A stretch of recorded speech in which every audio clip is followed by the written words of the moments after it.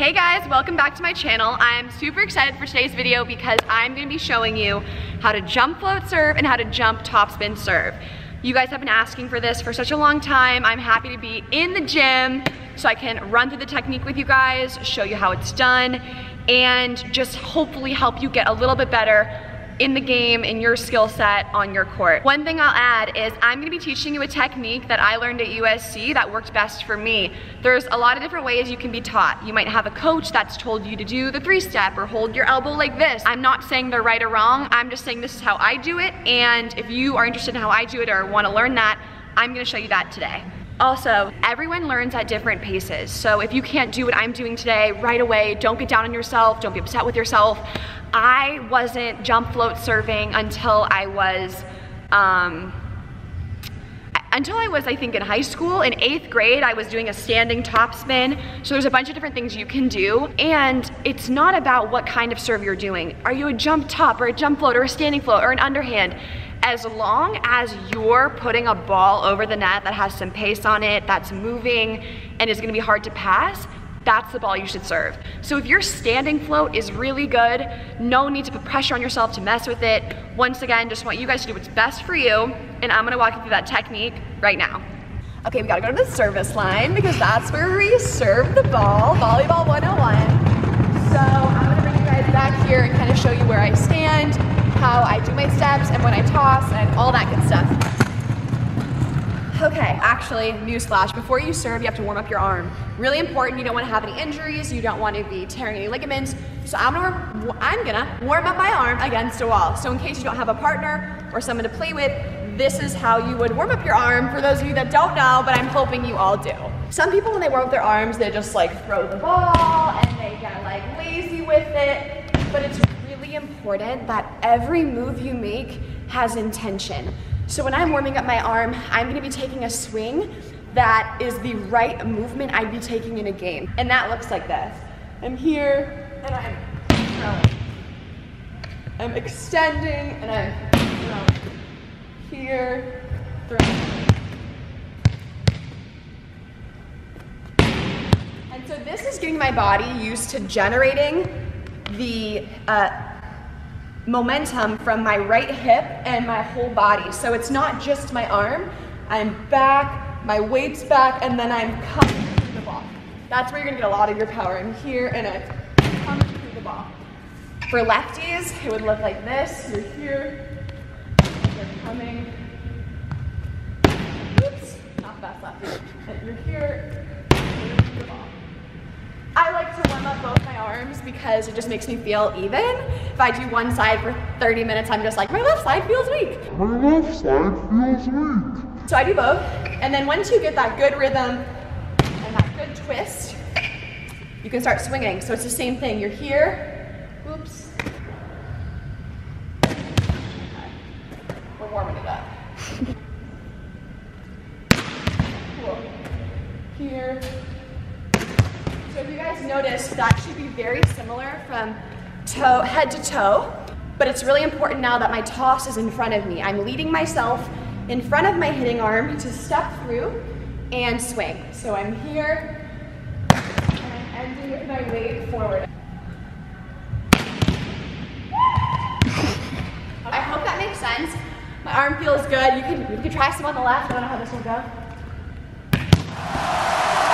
Not bad. And so then your arm should be feeling nice and ready. And once again, that's really important because those little things, that important warm up is gonna transfer to your serve. So now in your serve, you're gonna have that same toss, swing through, and that rotate. So let's get to serving. So for a jump float serve, you're gonna take 4 steps. It's gonna be the same as when you're taking an approach at the net. 4 steps, which stays consistent with how you hit at the net and also keeps that rhythm. You're going right, left. So I'm so sorry if you're a lefty. I promise after I do the righty spiel, I'll try to do it on the left for you as well. So what you're gonna do is I start kind of, I don't know how many steps it is. 1, 2, 3, 4. I'm about 4 steps back. I don't count it out, I just kind of eyeball it. But my approach is gonna look like this. So I'm gonna start like this, and this looks like what? Exactly how I had myself positioned when I was swinging against the wall. And I'm gonna go right, left, right, left. I'll do that one more time. I'm here, my weight's back.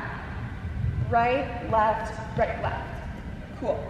Oops, football, but no ref, we're good. And if you're a lefty, I'm gonna try, you'd be here, left, right, left, right. Not too bad. I'm like, maybe, am I ambidextrous? I don't know. A lot of people wanna know when to toss, right? When do I toss the ball? I'm taking 4 steps, I'm thinking about the toss. When you're starting, you're gonna have to think about probably when you wanna toss the ball, which is gonna be, let's see when I do it. I go right, left, toss, right, left. Right, left, toss, right, left. But I would encourage you to kind of, once you get the hang of that, just don't overthink it. Let your body just feel like this is essentially, you're setting yourself up, then you're taking your right, left close to hit it. So feel it out on what's best for you, but it should be in between your first 2 and your second 2. That brings me to the lift. So I've been using the word toss, that's kind of my bad, but I want you to think about lifting the ball. So you're in the middle of your swing and you're gonna be lifting. My hand comes with it, I'm lifting the ball. Whereas this is really hard to control. If I go like this, the ball is all over the place. Whereas if I lift it, I'm putting it right in my hitting sweet spot. So let's watch my approach with a lift. Right, left, right, left. All right, I'll do that one more time. Right, left, right, left. Cool. We're slowly getting there. We're going baby steps, people, because everything is important in getting your serve down. And one more thing to think about with your approach is you want to be in a straight line. So if the camera's coming from behind me, and we're looking at this green line on the court, can you see this green line on the court? Yeah. Great. I'm going to be going in a straight line. I'm right, left, right, left. Okay, it was kind of straight, but I'm in this general path. I'm imagining that I have walls on each side of me and I'm in this straight line. That's really important because you don't want to be going like this, and you don't want to be tossing and then getting it there. You want to be in one straight line. So now it's time to hit the ball, which is going to be very fun. One thing I tell a lot of the girls I coach is to hit it against the ground a few times and feel that hard contact. You should really be hitting the ball with your whole hand. It's not your palm, it's not just your fingers, it's not this, it's your whole hand, the same way you would give someone a high five. So you want to hit that ball against the ground, really feel like you're getting that contact. And that's the same contact we're going to get. So I'll go ahead and serve one.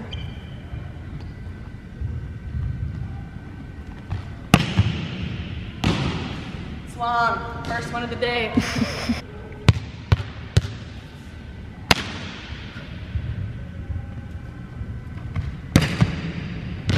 Cool. Ace. So if you guys noticed, I took the same step, the same lift, and the same follow through that we've been talking about so far in this video. So now we're gonna film from behind me and you're gonna be able to see hopefully that straight line where I'm starting, finishing, and following through is all pointing one way.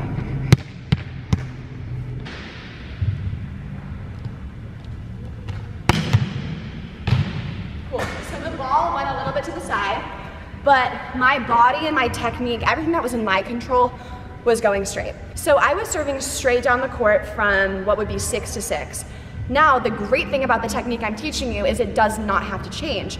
So if I now go to a cross court serve from either end, it's gonna be exactly the same. So if you come with me, this is actually, everyone has their favorite spots. My favorite spot to serve is back here.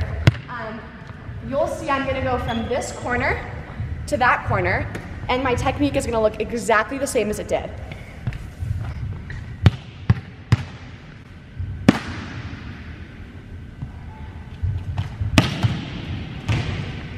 If you watch my approach here, it's gonna be very similar to my approach, even though I'm at the corner of the court.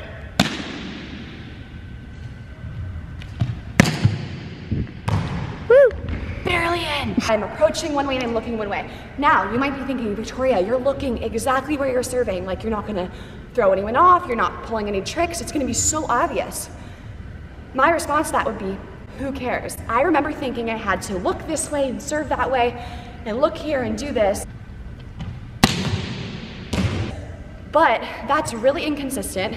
It's not great for your shoulder, and there's no big deal in letting them know where you're gonna serve. I prefer getting back to the line with my ball and being like, it's you, girl, and then serving at her because I feel that good about my serve.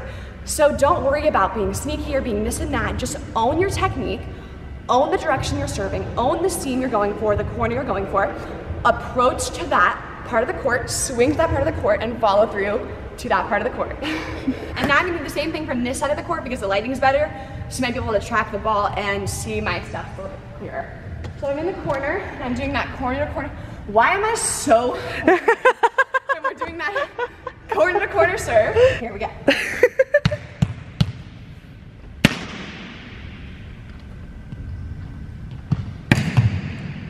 Woo! Oh, cool, all right, that's the one we're using. I'm gonna include all the ones I've missed at the end of this video. I'm surprised you guys have blue balls.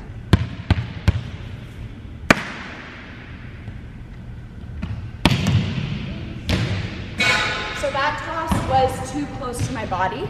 So my arm wasn't fully extended and I hit under the ball and that's why it soared.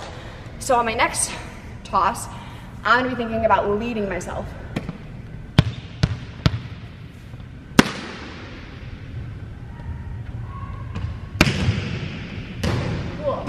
So I noticed what I did wrong, I thought about it, I corrected it, and had a great serve. That is the way you want to be talking to yourself and communicating with yourself when you make a mistake. If I had made that first serve and said, oh, I suck, I just can't get this down, I don't think my second serve would have been as good as it just was. But my dialogue was, okay, my toss was a little too close, I'm going to adjust that, let me grab my next ball. So that's like the jump serve, right? I taught you how to jump serve. How do we get that great float on the ball? How do we get that ball to not spin? I'm gonna tell you. So now I wanna really talk about how we're getting that content. How do we make the ball go like this and float? To do that, you need no spin on the ball. Any spin will take the ball in one direction. It's really hard for passers if they see the ball coming and then all of a sudden it moves. So to get that float serve, you want to have a really clean contact on the ball that hits it so perfectly that it goes without spin, and then going without spin causes gravity to, I think, I'm not a scientist, causes it. Somehow the ball will start floating. Well, let's get a closer look at that. I'm gonna show you guys this in just a standing float. It's really important to get the float part down. So if you have to start on your feet, do that, not a big deal. Start on your feet, get the float down, and then add the jump. Okay, there was some spin on that ball, so it didn't quite float. I'm working into it. A little better, a little better.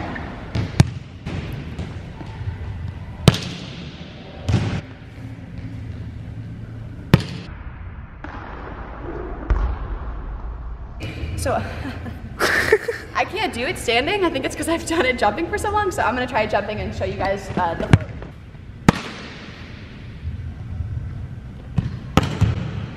Oh, okay, that was a good one.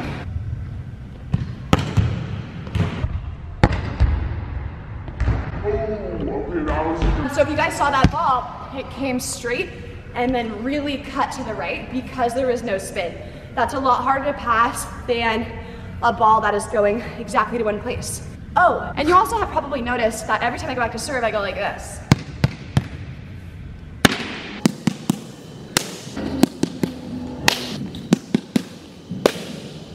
And then I serve. I go bounce, bounce, bounce, spin, slap, get my game face on. That's my serving routine. I do that every time I serve. I don't know, I've just adapted it. It's really important that you guys develop a routine. So every time you go back to the service line, I want you to do the same thing. Whether that is hold the ball, look at the court, take a deep breath, bounce, and then begin your serving.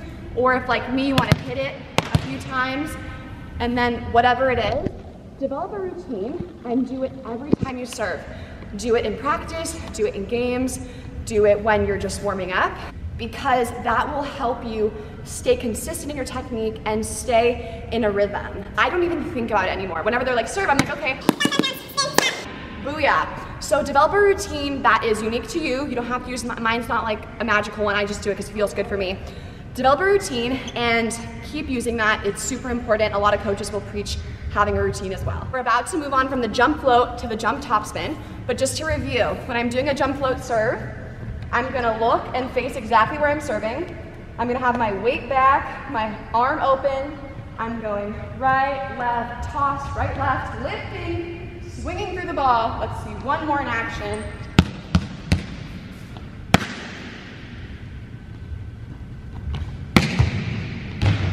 Woo.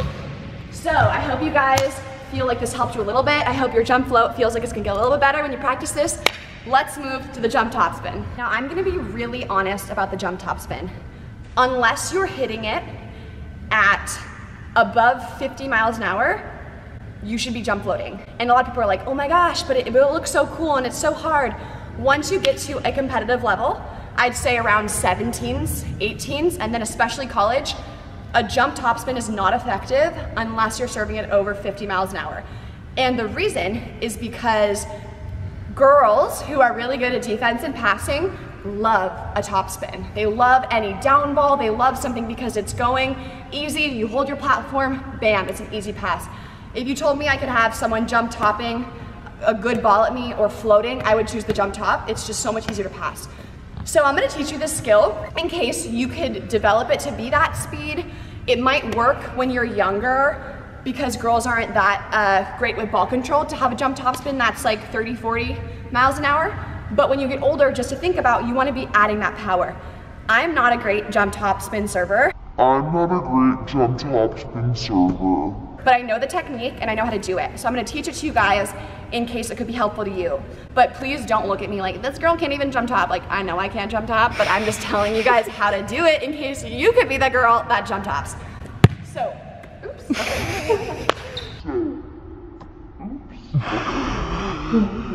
So this is actually gonna be really easy. What you're gonna do is, you can start with 2 feet.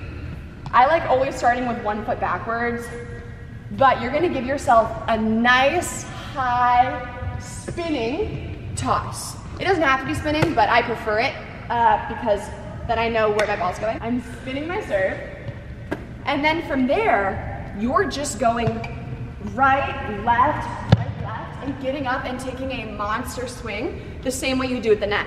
So essentially with a jump topspin serve, you're just giving yourself a set. You're like, okay, I'm gonna spike it from back here. I'm gonna give myself a big toss, and then I'm gonna take 4 steps and rip into this ball. I don't hit it that hard if I wanna get it in the court, so something that's really important about the jump topspin serve is your toss has to be in front of you. You wanna be back and covering a lot of ground. You don't wanna be tossing this on top of your head, you don't wanna be tossing it behind you. You wanna toss it and then have to jump and land inside the court. So it looks like this.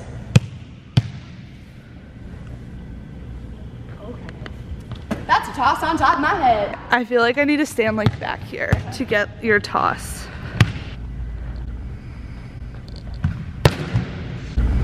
I didn't even get your feet. This is difficult. This is really weird.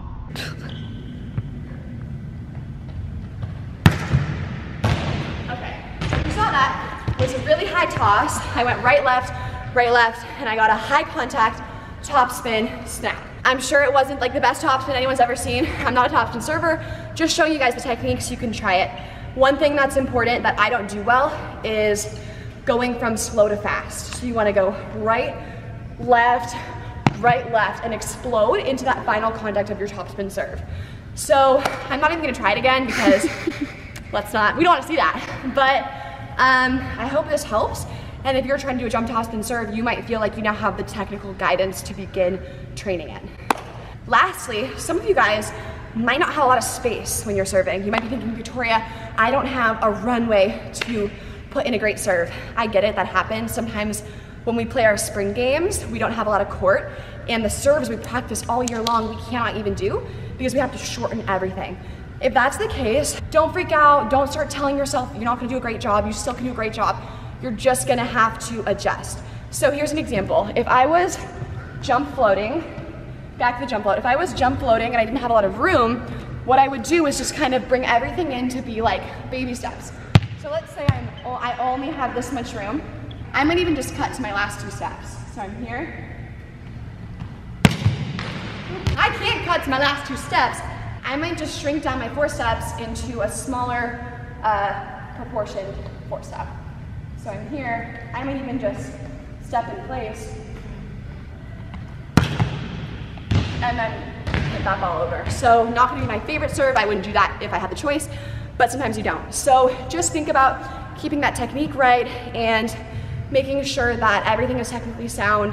If you don't have a lot of space and you have to stay and you have to go to a standing float, just get everything in line, a nice toss, a nice contact. Anyways, I hope this, so winded. Anyways, I hope that this video was helpful to you. I hope you learned something. I cannot wait to hear the feedback in the comment section if something helped you. I'm trying to think if there's any last comments I had about the serving. Oh, if your coach is correcting you or telling you something different than me, be open to that. I know you guys love my channel, but maybe your coach is really good and he or she is working with you and they say, oh, but you need to do something differently. Then listen to them, be open, try new things, see what works for you, and then decide what you think fits the best. Another thing that's important is your serving is gonna progress. I was such a better server once I got my training and I started playing at USC than I was in club. And I was a better server in club than I was in middle school. So you're gonna keep growing and evolving. You have to stay positive about that. You might miss some, you might make some, but I would say start small, right? I wanna get my toss down. Then I wanna get my float down. Now I wanna add a jump. Now I wanna aim for in between them. Now I want to aim for the back left corner. It's a gradual process. It's not going to be amazing the first time. And it's only going to help you by having that positive outlook like, okay, I learned this today and I'm going to try that tomorrow. So I hope that this is all helpful to you guys and you can take something away from it. Good luck with your serving. I can't wait to hear how it goes. And if you like this video, please subscribe to my channel. Let me know what else you guys would love to see. And I'm going to go take a shower because I got way more workout than I was expecting. Hey guys, I'm here with Nicole Davis, 2-time Olympian, stud, mentor. She's the best libero to ever live. I'll say that out loud. And I just recorded an hour podcast episode with her on my podcast, #RealPod. So if you want to listen to that, hear some volleyball wisdom from Nicole, tune in. Tell them to tune in. She's the best.